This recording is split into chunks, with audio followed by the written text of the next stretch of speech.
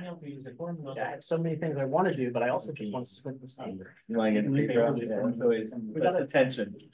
When do you finish? You say when do you publish? Compartmentalize. You never finish. I need to. Okay. Yeah, I was just I clicked it, but you can go back to it. I'll just make sure it's like. And we have a microscope around the brains and all we Yeah, I'll just...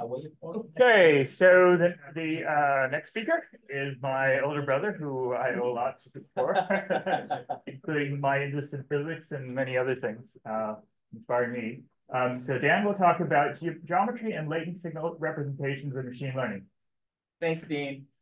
My pleasure to be here, and I should preface my remarks by saying I don't know anything about nuclear physics. So, but what Dean suggested I do is just give you a little bit of overview of some of the kinds of physics-related projects in machine learning that I think that you should know about, that you might find interesting. So that's what I wanted to do with my time here.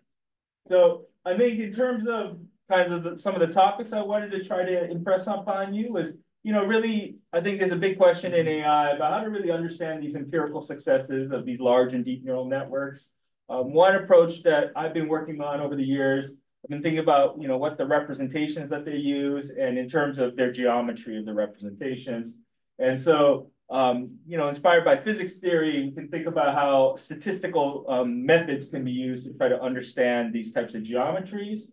And then also too, in terms of now these generative models, generative AI models coming out, how that's related to geometry. I think these are all kind of questions that I think you as physicists could make some impact in. Okay, so I think the main kind of lesson that we've learned, from the last, say, 20 years of AI, machine learning and AI, is the power of scaling. And scaling in terms of, your computers, the data sets, and the ability to kind of scale that kind of learning process over time. And what you've seen is that, in all these systems, bigger is better. So, the graph on the left is just showing how, as you scale convolutional neural networks to do some sort of image classification task, the bigger you go, the better you get performance. On the right is now with large scale language models. You just see that, again, bigger is better in terms of, more data, more compute, more resources. Basically, you're going to have a better performance. So now the question is, where is this going to go? And so my friends in computer architecture are always talking about, Moore's law, right? I mean, we've been writing Moore's law for 25 years on this curve. So, is there the end of Moore's law that's going to limit this progress? Or, the amount of data, right? Internet scale data. And I think actually the kind of limit to kind of where AI systems going is not Moore's law, but Malthus's law, right? So for those of you who don't know, Malthus was a British economist that predicted that, the growth of human populations is exponential, and, and maybe with some crashes. And you can see that actually that's held true for the last 100 years. The doubling time for human population in the world has been about 50 years, 8 billion people today, 2 billion people 100 years ago. And that's been roughly exponential in the last 100 years. However, it's been turning over. And if you think about that, that's the limit of data, right? In terms of human labeled data, is how many people there are generating that data. And we're seeing basically the end of that compared to, what we're seeing with computers. And so, these large scale language models have basically been trained on everything on the internet now. So where's the next, round of, more training data going to come from? And that's going to be, I think, a big limitation. So how do you get around that? So some people are talking, well, use AI to generate data to train new AI systems, but obviously there's an issue with that. You all know about positive, feedback systems. So, you'll get these kind of echo chamber effects. So what will be the solution to this? And this is, I think, critical, is how do we kind of make smarter algorithms that don't need this kind of exponentially scaled amounts of data? Okay. So I think question? Can I ask you, so I have never thought about that. It's fantastic. Thank you for bringing it up. But I'm thinking in terms of, you have an objective in mind when you're training these. So I can think there is an amount of data that will allow you to train these to a point where you're happy with. Even though the data is going to stop, or the exponential growth data is going to stop, are we at a point where we will actually need 10 times more data of this kind to be able to do some performance? I mean, that's what they're talking about, is when you look at these plots, these are logarithmic plots. Every year they're trying to go, 3 times, 4 times, 10 times with the size of the networks, with the amount of training data. We're talking 10 times. You're lacking data. Well, what will happen is that we're basically used up all the data resources for these foundation models right now, right? So thank you. Okay, so I think one thing that we want to be is a little bit smarter about how we build these models, right? How we build these systems. And I think, you know, as physicists, we're very used to trying to use human kinds of insight into constructing smarter kinds of models. And one totally simple example is how we use symmetries. So, right, if we have some sort of periodic boundary condition, some circular symmetry, we know for a fact that the eigenvectors of a circular matrix are always Fourier mode. So what we can then do is, and this is the basis of signal processing, right, is that's why we use Fourier modes to basically model the representations that we use in signal processing, right? So this is kind of, you know, one basic idea. Now let's see, you know, where that takes us in terms of neural networks, all right? So this is actually to relate to actually some current events. The Brain Prize, which is the kind of top prize in neuroscience, is being awarded this month to actually 3 former physicists, right? Terry Sinowski was he was an astrophysicist from Princeton. He actually was one of the co-inventors of the Boltzmann machine with Jeff Hinton, if you know that work. He's one of the people that does a lot of computational neuroscience. Larry Abbott was actually a particle physicist, now at Columbia University. He's done a lot of kind of brain modeling. And Chaim Sompolitsky is a good friend of mine. He's a condensed matter physicist that you'll see some of my work with him later, all right? So one of the things that's actually being highlighted by this prize is something called a ring attractor neural network, okay? And this is actually an interesting, one of the very simplest neural networks, recurrent neural networks that you can build. It's think about a system of neurons, think about them lying on a circle, and what you do is you use the symmetry. And what you do is you actually design the weights of a neural network to basically have this kind of cosine modulation to it. And if you think about that, that's actually projecting the weights of a network onto a 2-dimensional basis, which is basically the 2 lowest order Fourier modes, a cosine and sine wave. And that's what they're doing here with this model. And you put in a ReLU nonlinearity. So this is a nonlinear recurrent neural network. And what you can then do is study the properties of this. And what you see is that there is a circular symmetry to it. But what you actually get then is you actually get a broken symmetry in this network when the coupling constant, the A weight, is larger than a certain limit. And so what you actually do is you can actually show that the attractors of this neural network, that is, if you start with any initial condition, you let the neural network converge over time using the dynamics, you'll go to a fixed attractor, a mode that's a broken symmetry, so it looks like a bump. So you think about these neurons on a ring, what you get is you get a set of activations that look like a bump, and basically they're all equivalent around the ring, right? But just to take my ignorance, what does it mean to let it evolve? Does it mean train, or is it something? Just run this dynamics with a random. It's just differential equation. This ODE, just run it, and it'll basically converge. You're guaranteed to converge to one of these states. Oh, that's it. Thank you. Okay, and that's how this neural network is designed. And so in terms of the activity space, so if I think about this n-dimensional kind of neural activity space, what you actually get then is, because these modes are essentially on a ring, it's a 1-dimensional manifold that's a nonlinear manifold in the space of activities, right? Because this is sparse, right? Some of these are 0, some of these are on. As you move around the ring, around the circle, you're going to get this 1-dimensional pattern of activity. Okay? And that's basically then you're generating a continuous nonlinear low-dimensional manifold from this very simple neural network structure. All right. Now, you might think that this was all just a theoretical exercise, but actually in the last few years, the experimentalists have actually found such a network in your brain, okay? And this is actually something called the head direction system. And what you do is, right, imagine I keep my eyes closed. What's happening is that as I walk around, right, I can tell you that, suppose I know that this is north, and as I walk around, I'm getting vestibular inputs from my ears, and I'm basically keeping track that this is now east. I can turn around, this is south, this is east, this is back to north, right? I can keep track of that in my brain, all right? And what they've actually discovered is they do these experiments where they take flies, they have them walking on these omnidirectional, basically a trackball in a virtual reality setup. They can measure optically the neural pattern in the brain of these fruit flies. And they actually discovered that there is actually a ring attractor neural network that's responsible for keeping track of the orientation of this fly over time. And it's basically using these modes, and basically where the mode is at is basically the direction that the fly is actually pointing. And this was just discovered in the last few years. All right. So this is kind of, one example of kind of intuition behind the symmetry, building a neural network. And actually you can find out that that actually is part of the brain, which is an amazing discovery. It actually has a topology of these neurons within the brain that actually has this ring structure that they found. Yeah. They found this after the artificial version was created? Exactly. The theory came first. Yeah. So it's an amazing story. And I think this is one of the reasons why the Brain Prize was rewarded for this. Did they use optogenetics for this? Yeah. Okay. Yeah, so Carl stuff and all Yeah. that stuff is stuff that they use to image. Yeah. And they can do optogenetics to actually perturb it, so they can kind of reinitialize the ring network into a new initial state and see how that converges. And they see this kind of these goldstone nodes on the ring. Right? Okay, so that's something that if you hadn't heard about, you should take a look, because this is really exciting in terms of the impact that physics-based theories have made in neuroscience.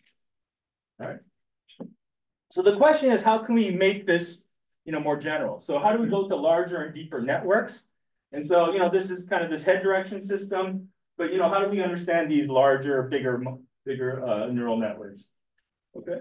So in kind of engineering, the kind of conventional approach to trying to understand a deep network has been like a filter bank approach, right?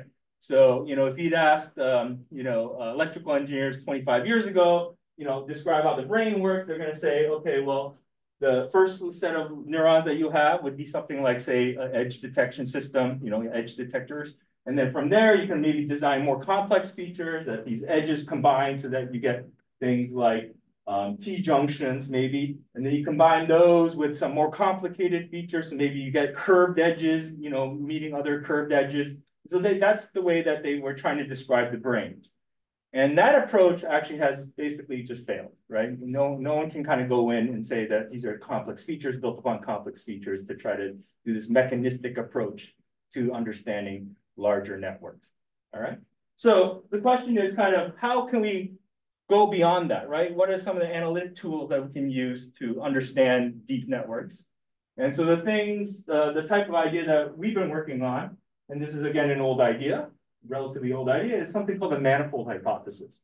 And the idea is that if I look at kind of the neural representation at the input layer of a network, it's going to have some manifold structure to it. It might be very complicated, convoluted types of structures, geometries. And then what happens is that as the signal progresses through the brain, so like in the visual cortex system, going from retina to lateral geniculate nucleus to primary visual cortex, V1, V2, V4, until you get to inferior temporal cortex, is where people think that you do object recognition there in the brain. The idea then is that some of the geometry is kind of untangled, transformed in ways such that at the end of the day, you get much simpler geometries in this neural representation that you can then read out with, say, a very simple readout, like a linear readout. So it's a complete opposite of what you showed before. Yeah. It's a complete opposite that go from complex to... Yeah, so this is the idea that, the world is giving you complicated signals, and your brain's job is basically to transform that into some sort of simple manifold where you can then read it out easily, right? That's the hypothesis. And so that's the kind of working hypothesis. But now what do we mean by complicated structure? How do you measure geometry? What's the relevant kind of metrics to use to measure this? So that's the type of analysis that we've been thinking. All right. So these are a couple papers. If you want to know more about this, again with Hein, a couple other physicists, Young and Uri, who are mentioned on the papers. All right. All right. So just to give you an overview of kind of how this works, right? Again, if I think about inputs. I think Patrick mentioned that, you can think about, say, an image as a big vector, plot that as a point. Now I have different types of images, of dogs versus cats. So I think about points being separated by some sort of decision boundary in this high dimensional space. Okay. So how do we, think about theories of this? So this is now some historical review. So, the simplest thing is the readout is a perceptron model in neural networks. Basically, you have your inputs multiply some weights, and now have some nonlinear function of that. So ReLU, sigmoidal, this is all kind of versions of this. And so the geometry of this is really just a hyperplane in this high dimensional space, right? So I can think about the weight vector W as some normal vector. This defines some hyperplane, and I'm really trying to think about separating points, on one side of the plane from the other side of the plane. That's the geometry of this. All right. So the question then is, under what conditions can you do this? There's a notion of linear separability. Can I find, if you give me some set of points that are positively example, negative examples, can I find a hyperplane that actually separates these points? Sometimes you can do it, sometimes you can't do it, okay? All right, so then question is, under what conditions can you do it? All right, and this is actually a famous result, back from the 70s, Thomas Cover, who comes from information theory at Stanford. And he was able to find out the formula that says, if you give me p points in n dimensions, right? And now I can think about all possible binary labelings of these p points in n dimensions, right? So in this case, with 3 points, I can label them, positive example here, negative examples here. I can think about all the different labelings. So the total number of labelings is 2 to the p, right? Two labelings for each point. And the question is, how many of these labelings, dichotomies, are actually linearly separable? And that's what he calls CP, n, right?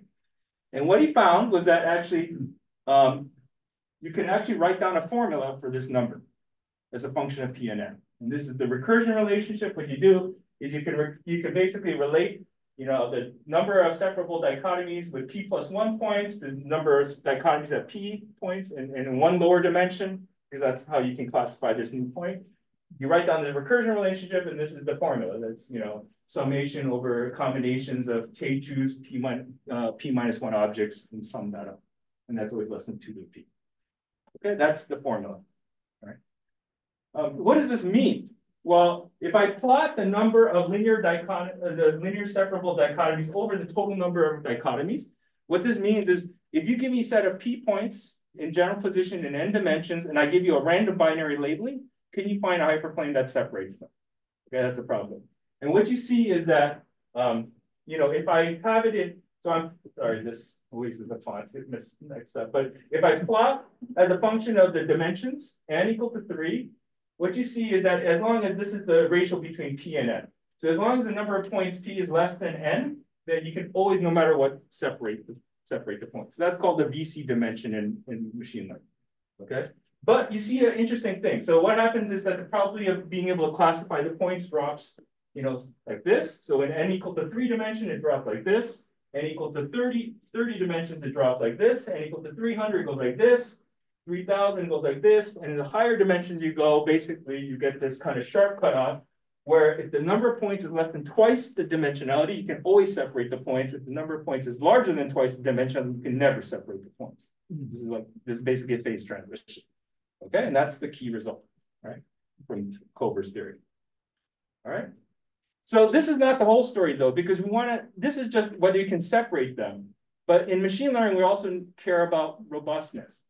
So one idea is, even if you could separate the points, what's the best way to separate the points? And this is a notion of margin, is that I want to pick a separation where the distance between the closest points is as large as possible. That's called the maximum margin solution, okay? Because what that means is essentially, think about, I have a training set, I separate them, and now I perturb the points. That is, I jitter the points. Then if they're far away from my separating plane, then I'm basically going to have robust solution. I won't be able to flip them in terms of the other side. So that's why the notion of margin is very important. All right. Okay, so how do we now characterize the set of solutions with a given margin? Right. I want to have a set of points, but random labels, and now I want to be able to classify them in a linear hyperplane with a certain margin. Okay, so the way you have to do this now is to go more statistical. This is actually work by Elizabeth Gardner, who is a statistical physicist. And what you have to do then is classify how to characterize the volume of solutions with a particular margin. And the way you do this is you look at this in terms of weight vector space. Every point with a certain margin gives you a linear kind of constraint.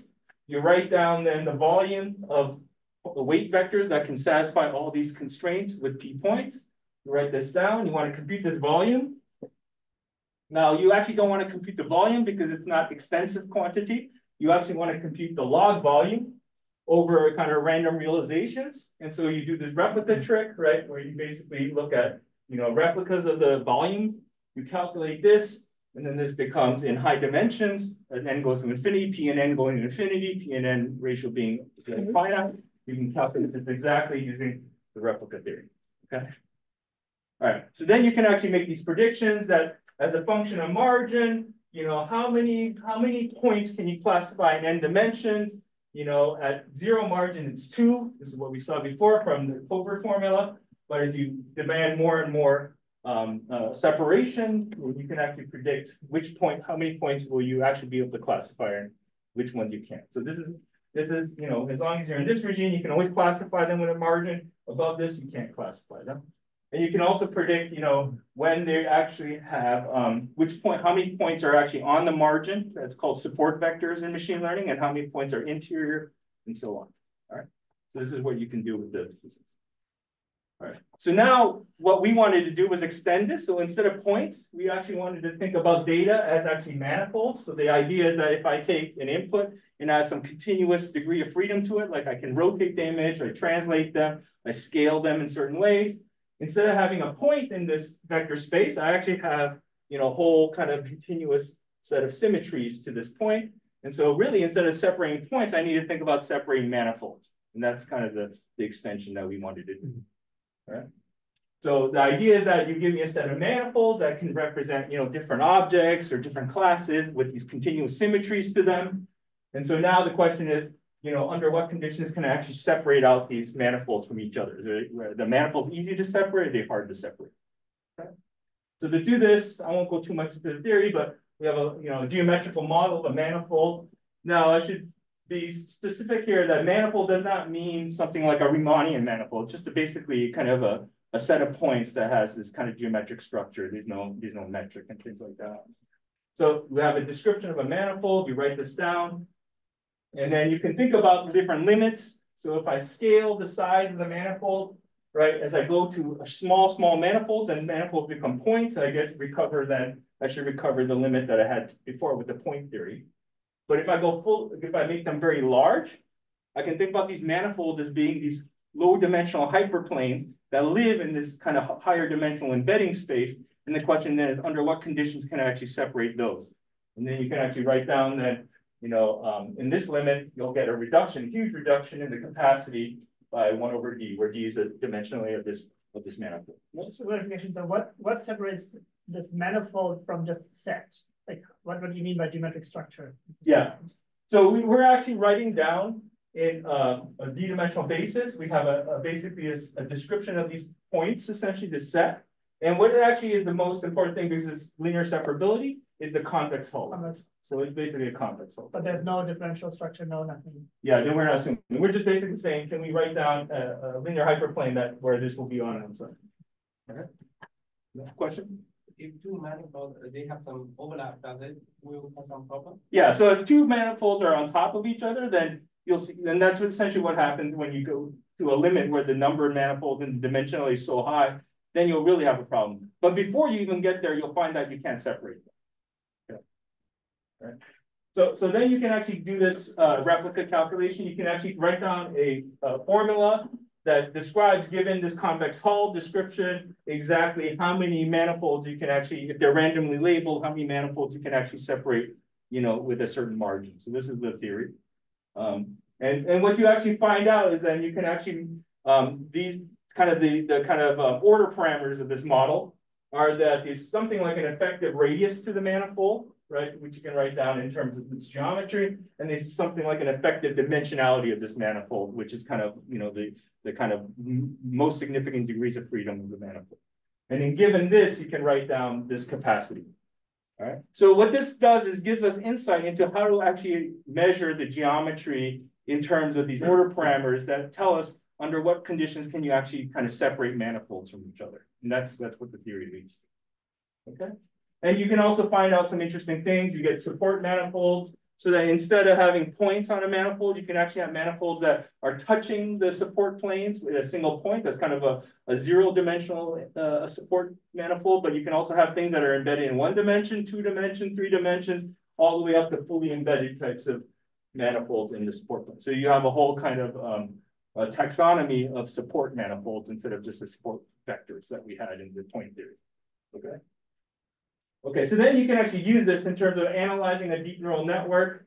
You can take a deep neural network and you think about what's happening is what happens to the manifold structures as you go through a network, such that at some level, at some depth, you can read out, you know, that these are cats, these are dogs, these are, you know, t-shirts or shirts, whatever it is that you want to read out, right? So at what point can you say that you actually have kind of compressed the geometry enough to be able to do this readout, right?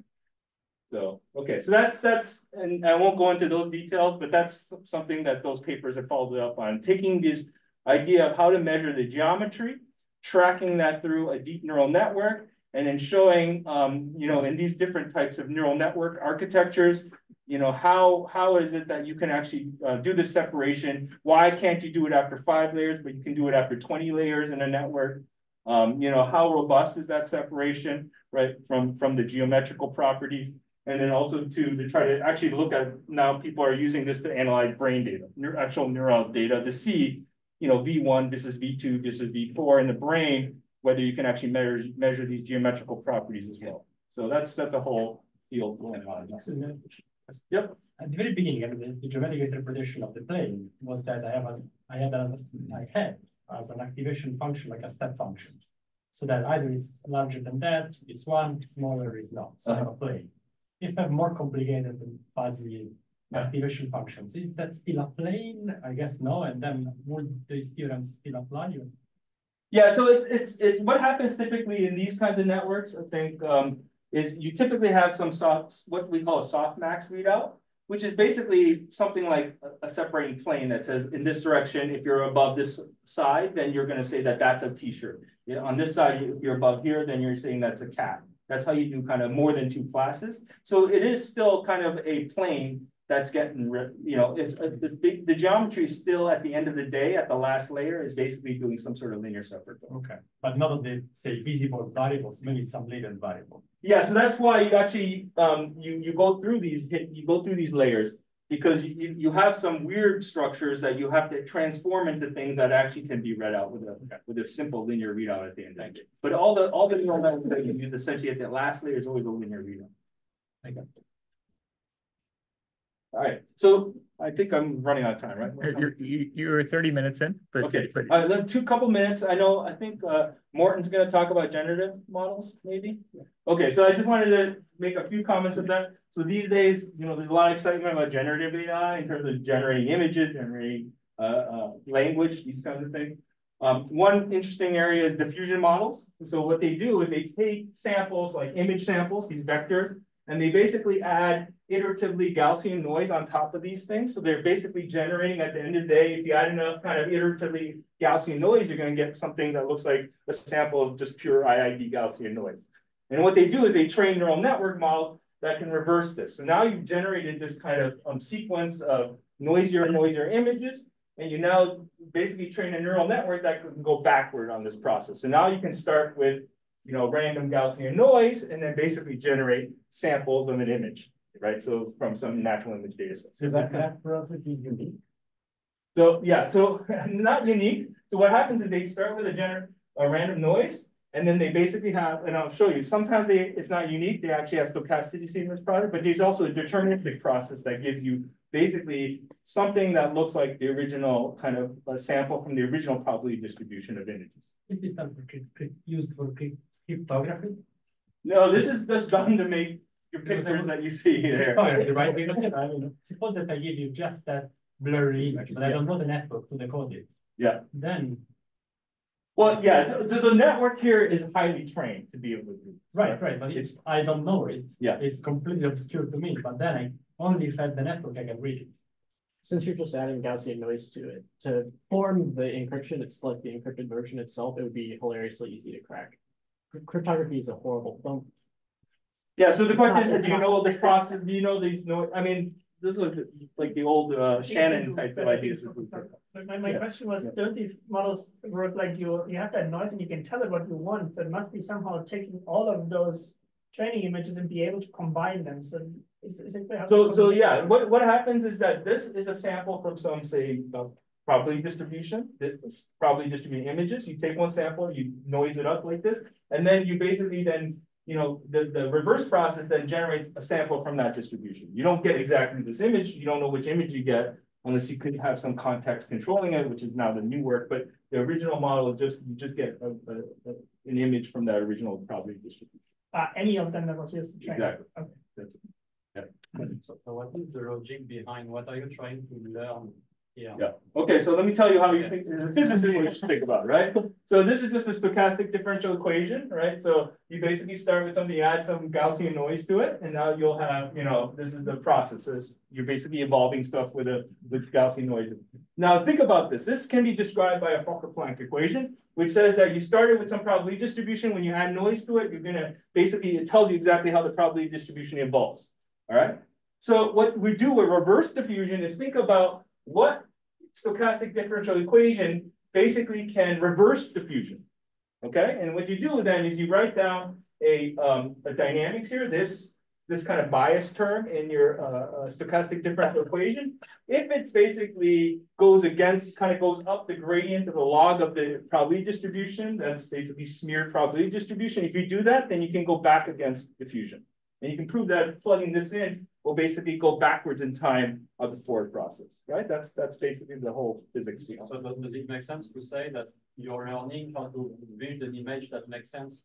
Something like this? You basically start with a Gaussian distribution, and you by running this dynamics essentially in time, you're going to get some kind of a prior distribution of, say, of the set of images. So if I just start with a random sample and run this dynamics, I get a sample from the original distribution. That's it. Right? Questions? Shouldn't the diffusion things from Fokker-Planck type equations destroy information? Like something my brain's screaming entropy, and that you shouldn't be able to run the clock backwards. So what you do is essentially you need to reverse this Laplacian term With the random. So, no, but this does it. You basically go up the gradient of the log function. That's a score function. So you go up there. It's basically going against the kind of the natural diffusive dynamics, and that's how you reverse it. Is basically, and then this is what the neural networks learn. They learn how to calculate the score function, and that's the vector field that you go and use in your reverse diffusion. Isn't eta a stochastic thing that is just random? So this is so I'm trying to describe this is the forward process typically you have to, which is the Gaussian noise that you're adding, and then this gives you this term. So what you have to do to reverse it is you have to generate a term here that cancels this term and goes back. That's it. Thank you. All right. I'm happy. That's it. That's how it works.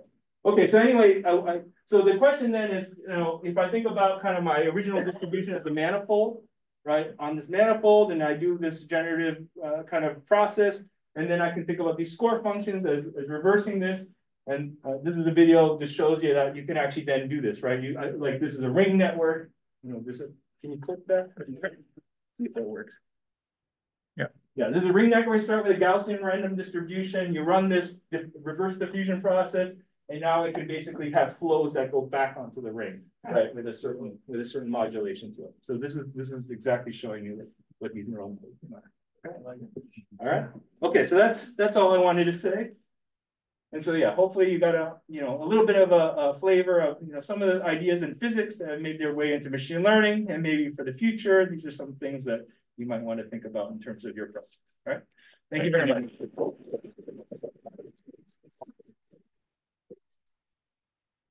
Thank you, Dan. That was really interesting and informative. Are there more questions? Yeah, Jane. Yes, just real quick. With the ring network, is there a spherical network that's already been worked out? I feel like that would be very useful. Not sphere, but torus. Okay. So they basically do kind of two-dimensional. Okay. And generate torus. Sphere is a little harder because it's hard to kind of uniformly sample the sphere, so that's always a problem. Pablo. Thank you, Daniel. As usual, it's fantastic to hear you. Super, super interesting. Actually, I never understood how the diffusion models work because I never sat down to read it. So also thank you for explaining that. Now I do. My question is, this was useful to create images out of noise. Do you see any immediate application that we could use it for our problems to obtain? I'm thinking, can I obtain solutions to partial differential equations through these? Because if I could start with noise, apply something that maps me to a solution.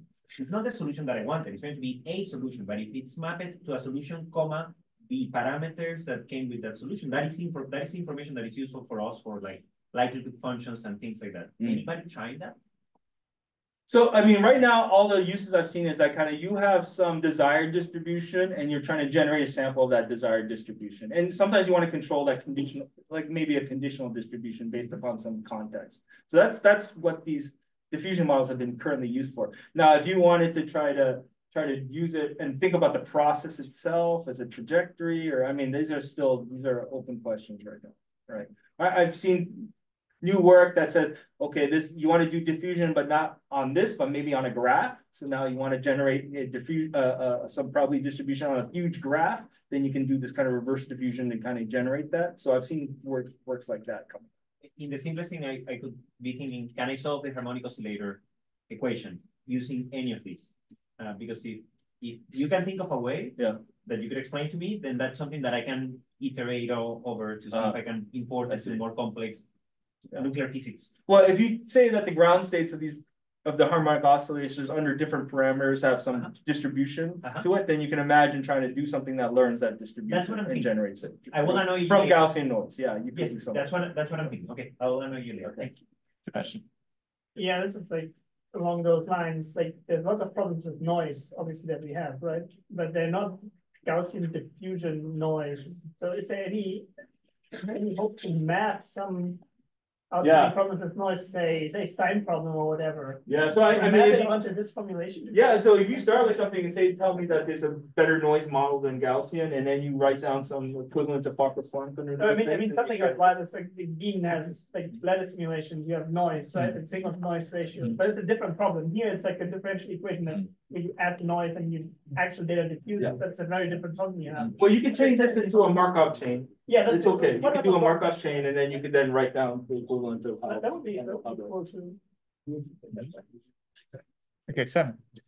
So you were talking about this idea of you start with some more like complicated manifold, and as you proceed through layers, it gets simplified, and that relates very much to how, like I have the couplings in the work that I'm doing, where I'm going from starting with some input and eventually getting some functional relationship as you move forward. Is there, in this handling, is there a point that they find where you have a certain number of layers where suddenly you're getting a representation that just like, as you go deeper, it doesn't get any simpler, like you've reached its simplest? Well, there's an idea of neural collapse, which is the idea that, you know, kind of you shrink everything down to points again, like these manifolds go to points. Yeah.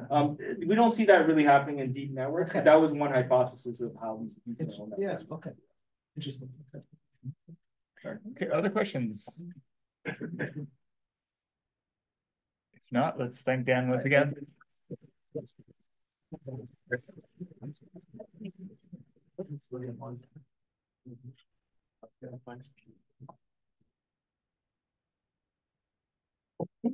So we're gonna connect from HDMI. You want to put it here? Yeah, I think that should work.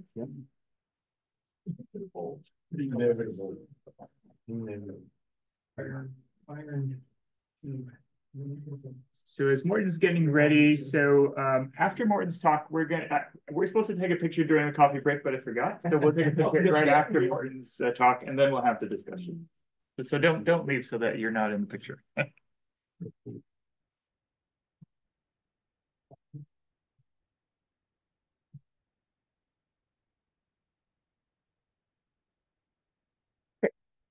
All right, so we are very happy to have Morten Hjorth-Jensen, who will talk about mathematics of discriminative and generative deep learning from deep neural networks to diffusion models. Okay, so thanks to everybody. And I may probably, since there's a pretty neural network savvy population here, I will most likely try to diminish that part and then rather jump into the generative models. But before we start, I actually wanted to link up with some of the discussions we had this morning. And the question to you guys here, so I just want to see where the audience is. So how many of you are familiar with generative models, diffusion models, stable diffusion? Okay, so we have 3 people. Okay. Now, one of the reasons why I bring this up, that goes a little bit back to the discussions we had this morning, because there's a lot of focus on these models. And in particular, if you scroll down on this page here, there's a short description of stable diffusion. What it is actually a kind of advancing the diffusion models, which Daniel discussed previously. I'm going to give you some of more mathematics if we get time for that. So you can see actually how we can eventually program it if you want to. But you can see here that stable diffusion is one of these more popular models, which is used to generate images and also from text. You write in a prompt and then you generate images. And it's actually one of the, how to say, really hot models on the market nowadays for generating images. And so the question is, how can we actually use something which is so much inspired by physics? The original paper, which came in 2015, which in this field is as close as you get to archaeological time. That paper was entitled Diffusion Models from Non-Equilibrium Thermodynamics. So there's very much physics-inspired models. You will recognize, as you saw from Daniel's talk, the Fokker-Planck equation. You will hear about the Langevin sampling and many of these basic concepts which you encounter in statistical mechanics and transport theory and other subdisciplines in physics. So take a look at some of these discussions of diffusion models. And I think that for us, and this goes a little bit back to the STREAMLINE collaboration, where we want to go. What kind of things could we start studying? And why is this interesting? I will try to motivate why it is interesting. And also how that can actually couple with many of the initiatives which we see from the Department of Energy now, where there's a lot of focus on large language models, this type of models, etc., etc. Okay, any questions so far? So this is a kind of more overarching motivation here. Now you can find the material for all these slides, which I'm going to present today. If you go to my GitHub address, so my username is Hjorth-Jensen, and there is a course which I teach on advanced machine learning, and there you will find codes, anything you'd like to about some of these generative models. So feel free to just download everything and use it as you want. And lecture notes, etc., etc. And you will find the material which I will present today. If you go under the doc folder, you will then find there's actually an explicit folder here for STREAMLINE. And then there's obviously the rest of the teaching material here. So you can actually fetch this and play around with it if you want to. And what I wanted to say after these words here is a little bit, so I'm going to use this Jupyter notebook, but I'm going to be rather, I would say, I'm going to rush through some of the slides. There's more material here than what I will cover, okay? So it means that I'm going to jump more, I'm going to go quickly through the neural network part. So what I have here is a, for the neural network part, is a kind of baby stepping you through how you can write your own neural network code, if that is of interest. So there are many small pedagogical elements. So who here, how many of you have actually studied or used neural networks? Okay. So how many have never heard about the backpropagation algorithm? Excellent. So that means that I don't need to remind you of what we might call as almost high school physics of the application of the chain rule. But it's not meant as an algorithm. It's actually an application of the chain rule. And I guess everybody here is most likely familiar with the automatic differentiation. Yeah, okay. So that means that then you know probably that the backpropagation algorithm for neural network is nothing but backpropagation in reverse mode, where you start with the endpoint, because you often have less variable at the endpoint, and then you propagate backwards, and then you train all the weights and the bias of the neural network. So that means that I can actually go more quickly through some of the neural network stuff. Is that fine with everybody? But I wanted to say something about generative methods. And when you look at all these huge collection, can you guys in the back see properly? Can you read? Okay. So, you know, you have tons of methods, and some of these methods are methods which you would call the pre-deep learning revolution methods. Some of these methods have been there for more than 100 years, like the principal component analysis. Linear regression, as you may know, I mean, was invented back in the 1850s by Gauss and other. And then it was also derived from a probabilistic point of view, where you start with a Gaussian or normal distribution, and then when you optimize that one, you can get the same equations which you get in linear regression. So some of these methods have been there, and you may ask, why do we call these machine learning methods? Dean here actually coined a very nice word for it. We would call them low-level machine learning methods, where you have explicit analytical expressions for the parameters you want to learn and optimize. And then by a basic matrix inversion, you can then obtain the optimal parameters, which optimize a function which you have chosen to optimize, which could typically be the mean square error. Now, so we have tons of methods, but I'm going more to focus on the generative methods. And of the generative ones, I wanted to say something about, as also Daniel mentioned, about Boltzmann machines, because they actually are quite interesting. They lost a little momentum when people dived into convolutional neural networks and other methods. But then there's been a revival of these Boltzmann machines, and I'm going to tell you how you can use them. And there are some interesting applications. Then I'm going to say a little bit about variational autoencoders, because you can view these diffusion models as stacked variational autoencoders. And I will try to show you how you can interpret that. And there are some mathematical tricks which you need to deal with in order to optimize a probability distribution. So when I say that, this goes a little bit back to generative modeling. So if you think of generative modeling, there's a picture which I borrowed from a textbook. Actually, these slides contain many links to textbooks where you can access from the GitHub address of the authors. You can actually address codes and run things yourself. But the basic philosophy with a generative model is something which I, as a physicist, think is much more interesting than a standard neural network or a discriminative method, because we generate a probability distribution.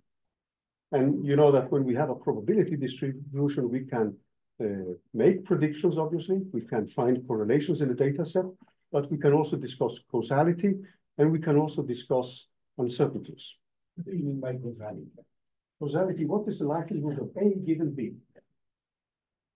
So if you think of the conditional probability, which you have in Bayes' theorem, that's just an example of that.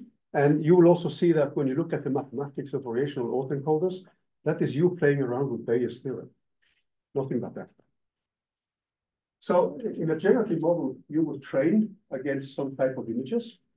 And with that training process, you're going to generate new images. And that means that you obtain a probability distribution, which you then use to so you could think of you feeding in a Gaussian and then training a new Gaussian. Just to give you a simple example. So if you train one of these models with a Gaussian data set as input, you should get back the same Gaussian. Obviously, it will not be exactly the same. There will be some small errors, some noise, etc. But you have this capability of generating new images, if images are the things you're interested in. It doesn't need to be images only. And then if you think of many of the standard machine learning methods, which you have encountered in many, many occasions, they fall under the slot or the description of discriminative models. That means that if you're thinking of a classification problem, you could train here a neural network or convolutional neural network to recognize whether this is a Van Gogh painting or not. So you put a label on the data, so this is a typically labeled data, and then you would label a Van Gogh as a 1 and not a Van Gogh as a 0, and then you train a network to then discern when you feed in a new image whether that is a Van Gogh or not. And then that network has a kind of a score, which is the prediction which you make. Like the introduction which we had earlier today by Patrick and Danny, where they showed the MNIST data, which is a classic data set, which is being used. So that's a little bit about the kind of overarching ideas. I'm gonna skip some of the text, but I wanted to give a list of some of the methods which exist out there, and what are their pros and cons. So there are methods which deal with an explicit probability distribution. And if you think back to a basic course in statistical mechanics, you know that one of the objects which we often cannot calculate when you have a huge dimensionality is the partition function itself, which is a normalization constant. So then you clearly see the problem immediately when you're going to deal with this generative models. How do we deal with the normalization constant? And there are many ways of dealing with them, with their own pros and cons. And in many cases, you would see models which deal with an approximation to the probability density. So when it says density as a PDF form, it's a probability density distribution. Variational autoencoders are models which approximate that density. We have energy-based models, where Boltzmann machines are some of the classical models which have been used for many, many years. We have the diffusion models. Then we have the auto-regressive models, which are extremely popular in large language models. We have normalizing flow models, and also generative adversarial networks. And many of you have probably met many of these names, or probably even studied them. So I'm going to mainly focus on those which deal with an approximative density. But in my lecture notes, you can find also about generative adversarial networks, if you're interested. So there are some good books. There is actually, and this is a former Michigan State student who went to Wisconsin and was an assistant professor in statistics, but then started his own company. And this is actually an excellent textbook. So if you wish to use or teach yourself about many of these methods, this textbook has a top GitHub address with Jupyter notebooks and PyTorch codes. So it's not TensorFlow. And it runs typically out of the box. Everything, I've tried everything. And then you have other textbooks, which are also pretty good. If you wish to read more about the diffusion models and also variational autoencoders, there are quite some pedagogical papers. There's the original paper. I think this is the first one by Sol Dickstein et al. And you can see the name, Deep Unsupervised Learning using non-equilibrium thermodynamics. And there's also a set of very good papers on variational autoencoders by Kim and Welling, who actually people introduced these methods originally. Any questions so far? I actually have a list of references which could be of interest for some of you. So I'm going to go quickly through some of these things, but when you do machine learning, there are essentially three basic ingredients. And one is obviously the data set, which you have. And then you have a model, which you're setting up with some set of parameters, which you want to optimize. And this set of parameters, they can be connected with a likelihood function or just a simple model. If you're just fitting a polynomial, this f of alpha could just be, the alphas could be the polynomial degrees of freedom, the constants you have in front of every polynomial degree. And then finally, you have a cost function, which is a function you optimize in order to find these parameters. So that means that, and probably as all of you know, I hope you don't get offended if I repeat some of these obvious things, at the heart of everything, there is an optimization problem. And as I used to say half jokingly, the optimization problem is actually the part, if you can make improvements here, you will get many, many new friends. And I'm not inferring that you don't have friends, but these will be friends who cite you. And Adam, which is one of these ways to deal with the calculation of the gradients and the gradient descent, where you replace your second derivative of the cost function, which leads to a matrix, which is what we call the Hessian. You replace that with a constant, and you train that with informations about the gradients. This method, Adam, has, since it was presented in 2014, more than 150,000 citations. That says everything. So these are the basic things. And in the slides here, you will find some simple things, but I wanted to jump to if everybody's okay with that, me jumping some of the basics, because from the talks this morning, I think I would put all of you to sleep, and it would also be pretty boring. So let's go quickly into the generative models, if it's okay with everybody. If you're not too familiar with how to set up a neural network, I mean, there is enough details here, so you can actually start writing your own neural network code. And you will find the simple examples if you just scroll down here. I also put up some references.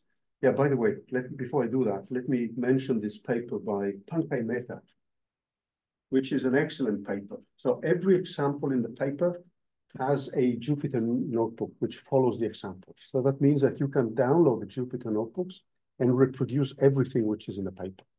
And it gives actually a very good bird's eye view on the field. It dates back to 2019, but it is very accurate and it's very modern, and it's a well-written paper. Highly recommended if you want to teach yourself about many of the methods which are on the market. So I'm going to scroll down, so I hope you don't get offended, because most of you have seen this. And there are examples on how to set up a simple perceptual model, and then you add hidden layers, you add a number of nodes, etc. And this is a set of lectures which is actually used to motivate the introduction of automatic differentiation. So essentially, when you train a network, you have a set of parameters, which are the weights and the biases, and you would typically train or obtain the equation for the gradients by using the chain rule for derivatives. And then when you have these weights and biases, as they're called, the parameters you want to train, what you then have is together with the optimization problem, you essentially have different affine transformations. So essentially, these are matrix, vector, matrix, matrix multiplications. But let's go down the code examples, as you can see, and there's a link to, so I'm not going to go, I just wanted to put up a lot of material in case you want to look at it. And this is also something we could discuss for the STREAMLINE project, whether we want to develop a kind of code library for training, but also where we post codes which we develop and have them as a kind of a deliverable from the project. So that's something to think of as well. Now, there is an example, if you're more interested in object-oriented coding, there's a full feed-forward neural network which you can play around with for both classification and regression problems. You will also find links to CNN code and a recurrent neural network code, etc. But let's look at some of these things here, like these energy-based models. And Dean, you need to keep how long should I go on here? I mean, so if you can stop by 5 o'clock, that'll be good. But I wanted to have some discussions as well, yeah, on whether these things are interesting for us or not. So if you can go another 20 minutes. Yeah, not more than that. Yeah. So the aim, as I said, the aim of these methods is to train a probability distribution. And here I actually will focus on these ones, and I have not included any discussions of these other methods. These are also very popular methods. But I think that these methods, the first 3 ones, may be of great interest for us. And I will try to motivate one. So let's now just look at what a probability model is. And I guess you're all familiar with the basic setup of a probability distribution. In this specific case, you have the H stands for hidden parameters or latent space, if you want to use that wording, which is often used in connection with autoencoders. And you're setting up the probability distribution, and you have some function here. There is a pointer here. Could we just get rid of? No, I was thinking of the one on the screen. Yeah, I think that's yeah. If you just right. Yeah, okay. Perfect. Sure. Perfect. So you have this is your probability distribution, and you're making a model for that. And you know that the quantity which you have to deal with, which is the nasty one, is your partition function.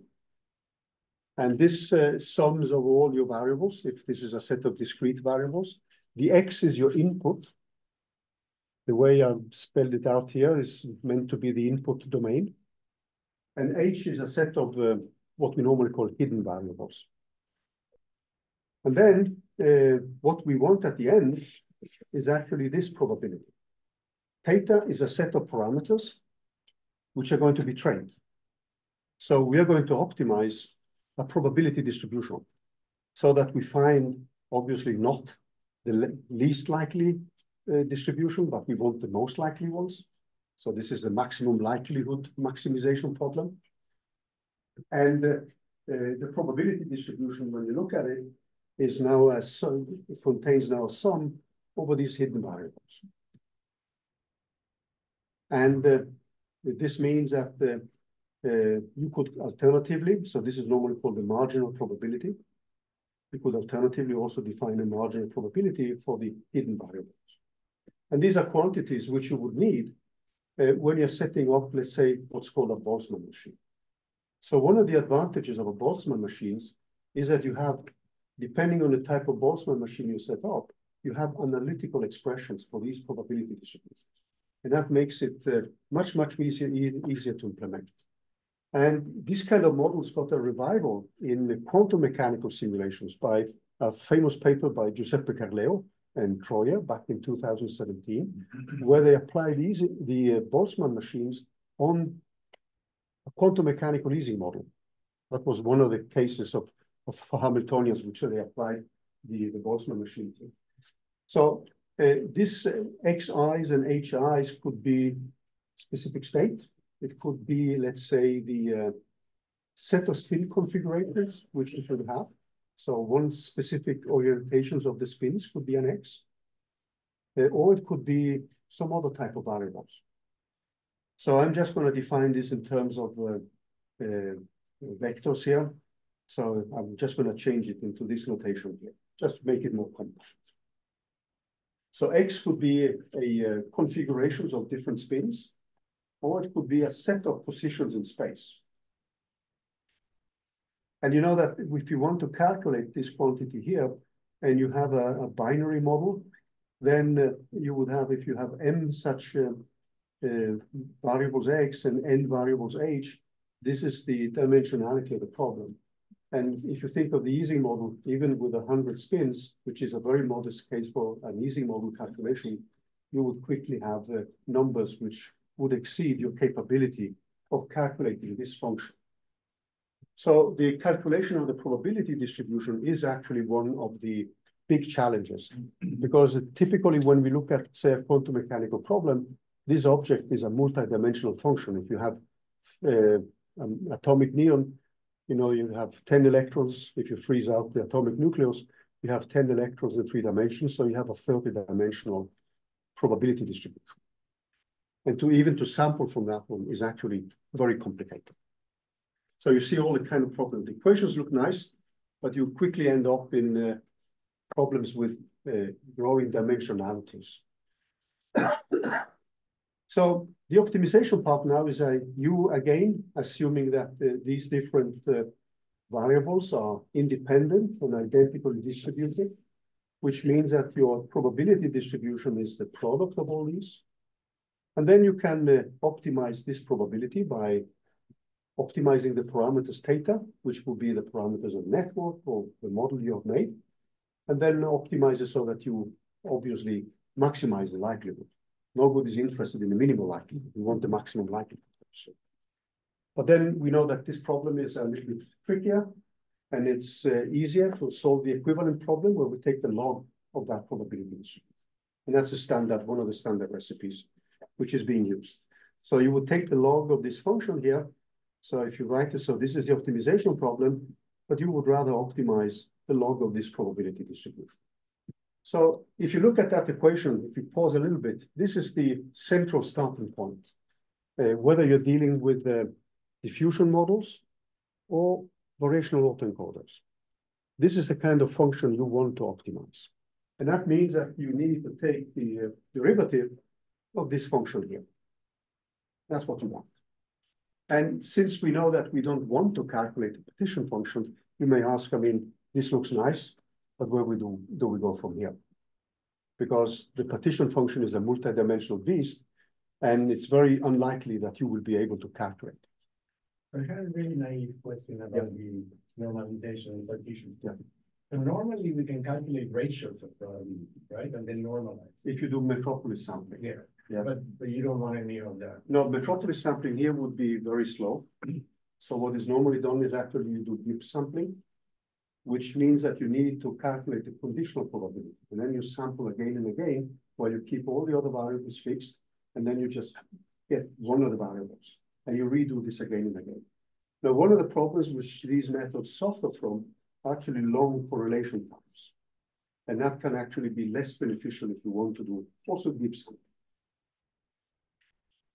But the way this is normally done is something which is called contrastive divergence.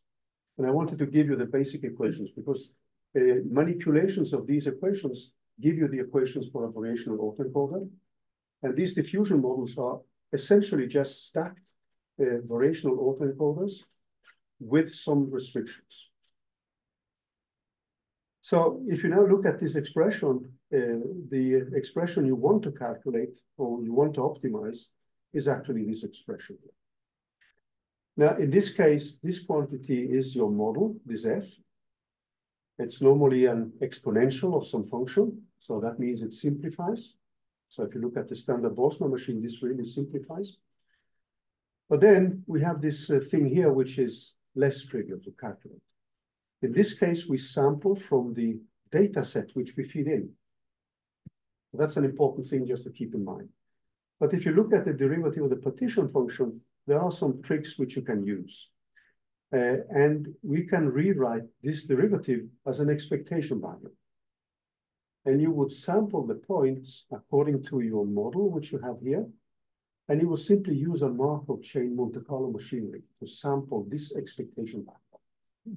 So Boltzmann machines and all these methods, they rely on you being able to set up a standard Markov chain Monte Carlo machine. So if you look at this quantity, what you have, if you look at the expression for the derivative, if you go back in your textbooks in statistical mechanics, you will remember this expression here. You will also see some of these expressions being called the free energy in the literature. So there's a lot of physics inspired nomenclature and naming. But this quantity which you have here now, when you rewrite it, is nothing but what you have here. So you have the derivative, and then you can rewrite that one in terms of this equation here. And when you take the final expression, what you end up with is nothing but this. And this function here is assumed to be 0 or larger than 0. So if you think of a Boltzmann distribution, you have e to the minus something, and that is a function which is always larger, gives you a probability which is always larger than 0. Yeah? Yeah, my question was, like, how restrictive is that? Is it not a problem in practice? No, it's not a problem in practice. It is not. So because I mean, all the probabilities you deal with, that function f are positive functions, right? I don't know how you would use a negative probability.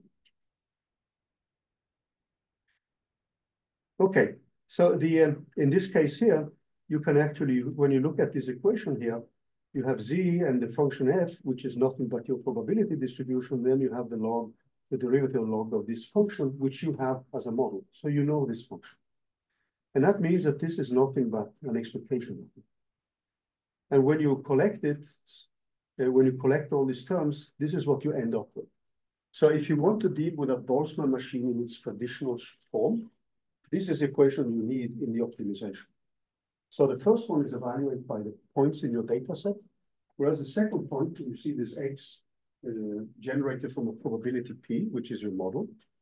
So you will simply sample. So the second term is you performing a Monte Carlo sampling over points you generate with a model which you have for the probability. So in a certain sense, you can think of this function here as function which generates some kind of fake data for you. And this fights against the function which is generated with the real data. Just a kind of pictorial way of looking at it. Now, why is this interesting? Now, if you look at the standard way this has been done, is that this function is typically given in terms of a model. And then you would have parameters. So you would have the visible nodes, which are your input data, multiplied with some bias. You have the hidden layer, or the latent space, as I like to call it. And then you have the coupling here. So this is the model for what's normally called a restricted Boltzmann machine. And these are a little bit easier to train than a fully stacked Boltzmann machine with connections between the nodes in each layer as well. And this has been the kind of standard and perhaps the most popular way of doing that. And in this case, this leads actually, when you do the calculations of the conditional probabilities, it gives you a sigmoid. So this is a typical binary model.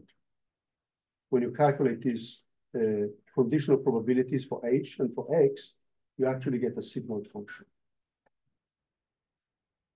And that's one of the benefits of these type of models, that you can actually produce analytical expressions for the probability distributions you need in the training. So a typical model then, if you rewrite this one, this is how your probability distribution looks like.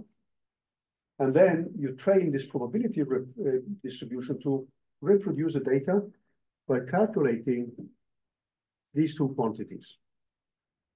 So that's your training process.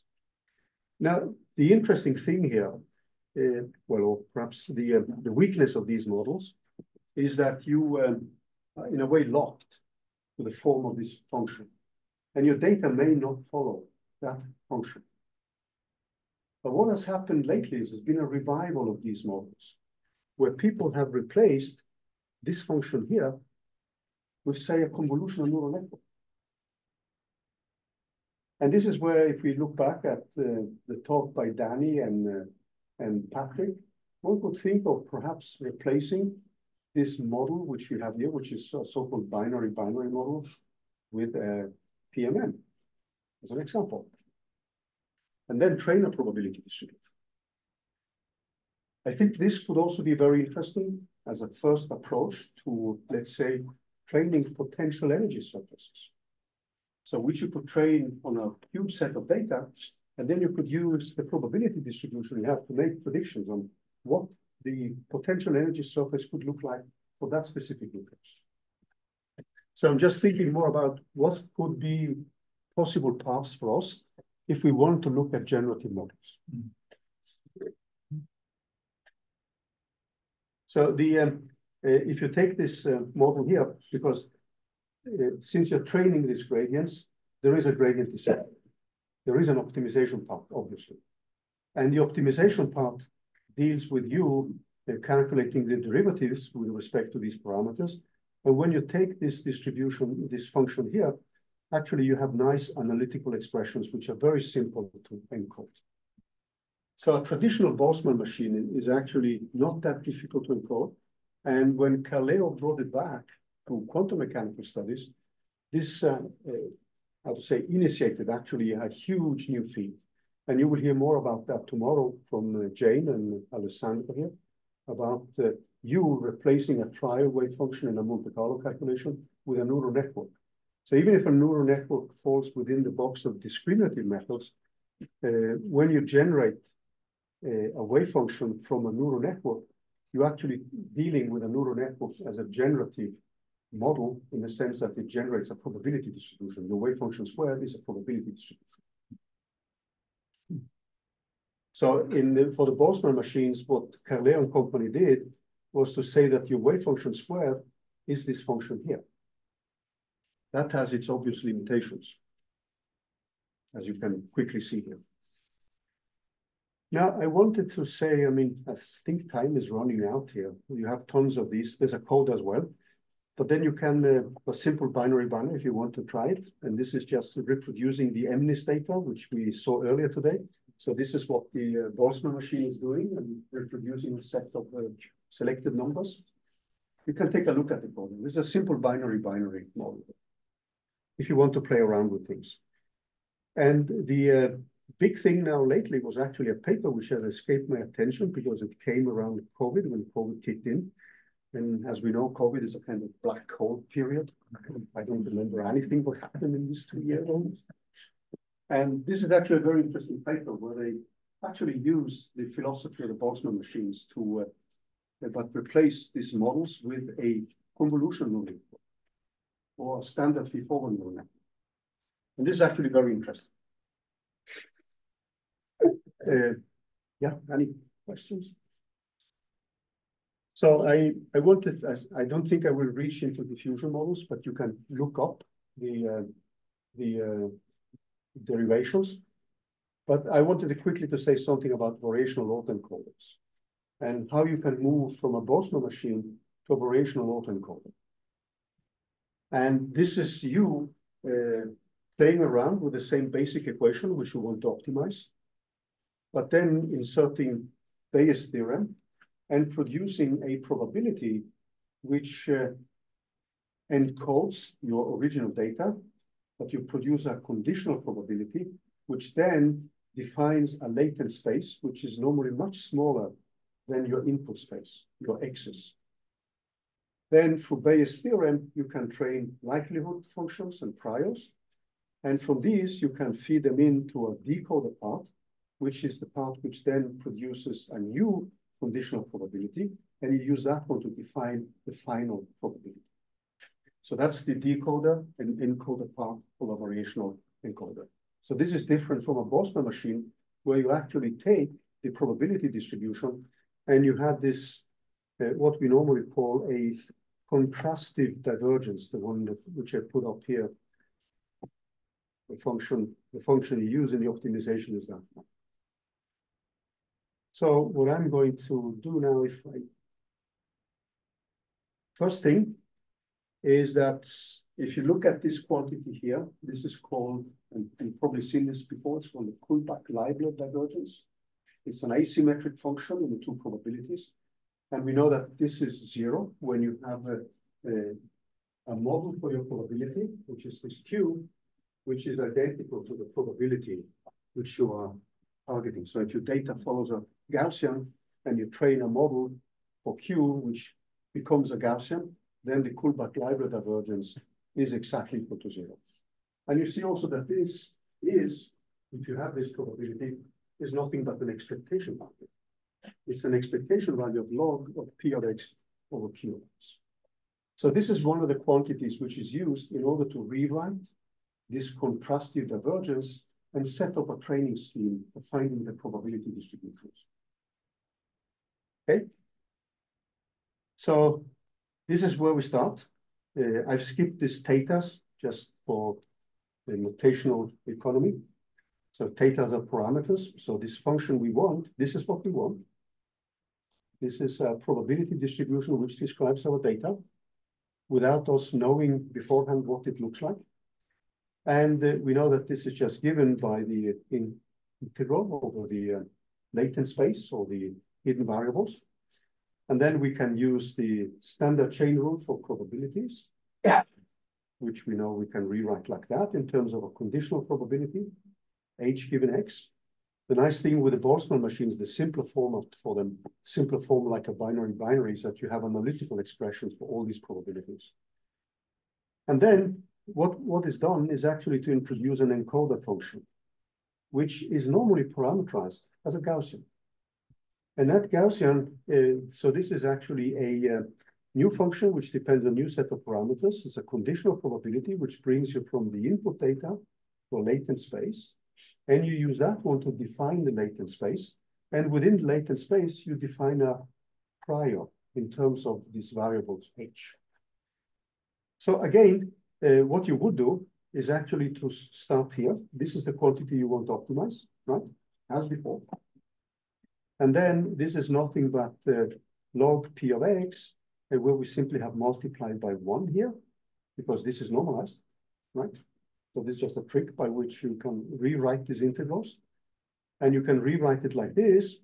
And this is nothing, the quantity you see here is nothing but the probability of log P of X with respect to this model which you make. So this Q is a probability distribution you make. Normally this is either binomial or a Gaussian, which means also that this encoded part has analytical expressions. That's one of the advantages.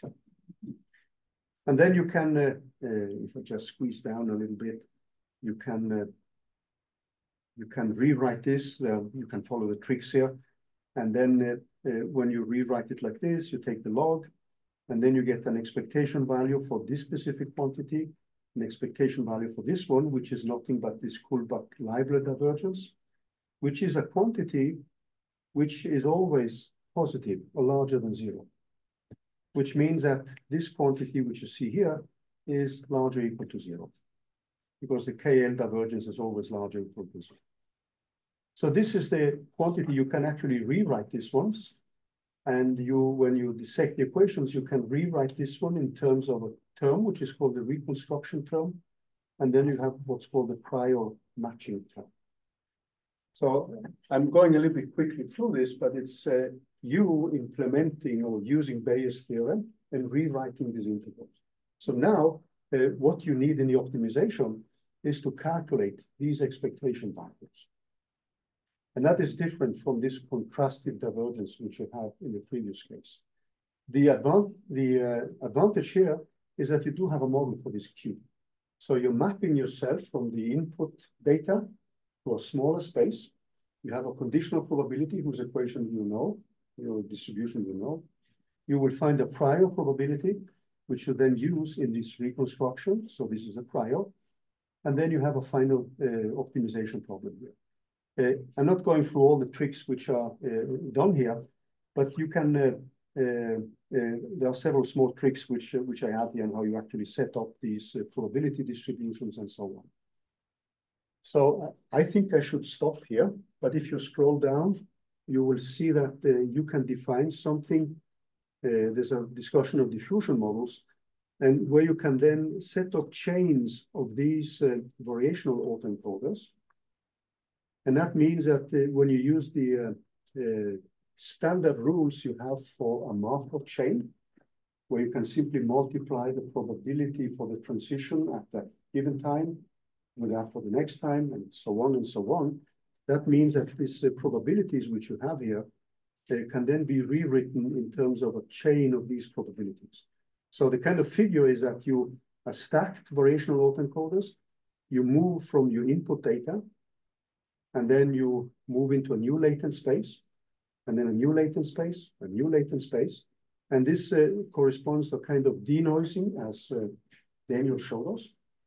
So your figure starts with a full figure, and then it denoised, and it just looks a noisy figure. And then you reconstruct it, and then there's again applications of Bayes' theorem. And then you reconstruct, and at the end, what you want is this probability here, which then gives you the final probability P of X. So that's the basic step. So when you do a diffusion model, you put in some restrictions. And in a variational autoencoder, the latent space is normally assumed to be much, much smaller. And that follows the philosophy of autoencoders. If you think of dimensionality reduction, the latent space is normally much smaller than the space you have for your input data. And then you use this latent space to define a new function you train to reconstruct an output. And this is the same philosophy when you use a variational autoencoder. So here you have some restrictions, and that the latent dimension is the same as the data dimension, and the structure of the latent encoder at each time step is not long. It is predefined by a set of Gaussians. And your Gaussian stays fixed. The only thing that changes is the mean value and the variance. And these are changed perturbatively from one step to the next. So you keep the same distribution, and the only thing you change are the parameters of the Gaussian. And this is extremely fast to implement because you have just Gaussian, you have analytical expressions, and you change perturbatively the parameters of the Gaussian. So these are parameters which you then learn, or you can keep them as fixed hyperparameters, but you will normally learn them. And then you go back and you will train a probability distribution here by stepping back again. And at the end, when you go back to X0, this is where you find your final probability. So these are the basic philosophy. And I think if we think, I mean, also as physicists, there's a lot of interesting stuff for this specific project, but also for the kind of things we want to study. And I think having a probability distribution is, to me, the interesting thing, because I can use that to generate new data. And I know the errors. Okay, this was a quick course into these 3 of these popular generative models.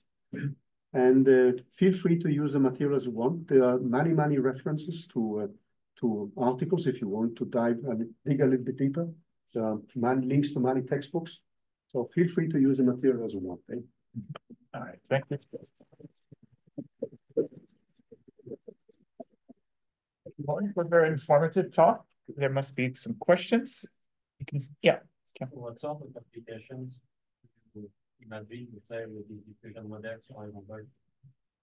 So if you think of diffusion, having a probability distribution, you can actually train, as I said, a potential energy surface for fission.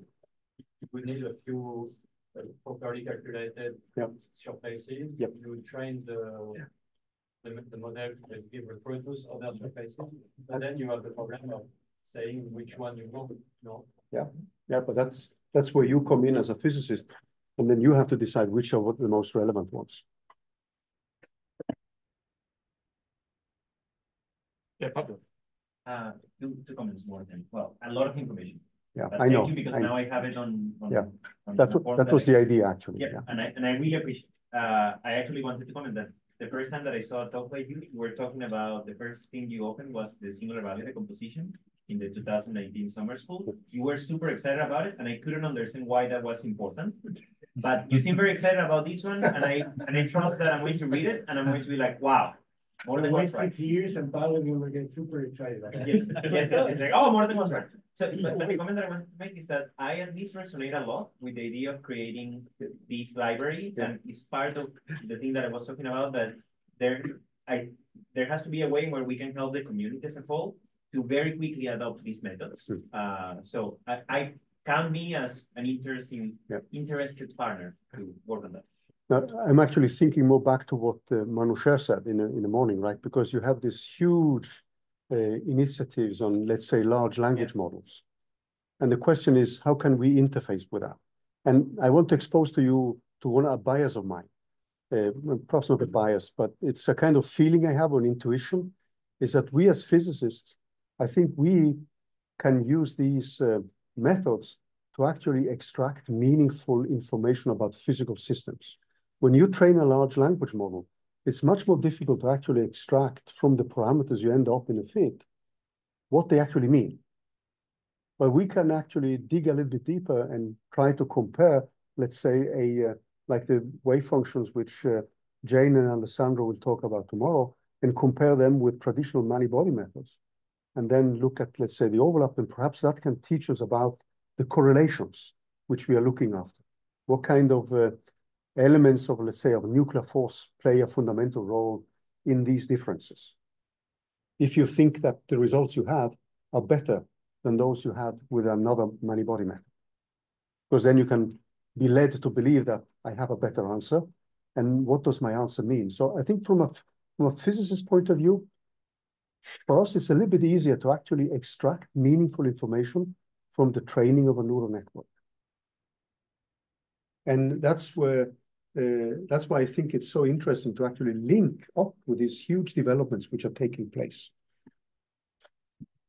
Yeah. It seems to me, especially with all the messaging coming from the DOE, that one of the, if there is to be a potential future for STREAMLINE, then making our methods and such open and preferably useful, it seems like it's in our best interest. So perhaps we should have a little informal pact with one another that we try to publish as openly as possible. Yeah, that's good. Well, I'm not sure, actually, because under STREAMLINE, we are supposed to produce new exciting physics. This is not a cyber okay, effort. We are not, this is not like band, right? In band, our goal is to generate software. Yeah. You are going to produce amazing science Yes. using those tools. But we're using those tools and we're publishing openly the code that uses those tools for physics so that other people in physics can use it. The question is whether DOE nuclear physics would be excited about the tools. ASCA would be. We're not talking, yeah, I'm not talking about the tools necessarily. Okay, other questions for Morten? Right, if not, let's thank Morten once again. Yeah. Okay, so what's going to happen now is we're going to walk just around the corner and take a picture. That shouldn't take so long. And then we'll come back here and have a discussion. And then we will go to the pizza house at 6 p.m. for dinner. Okay.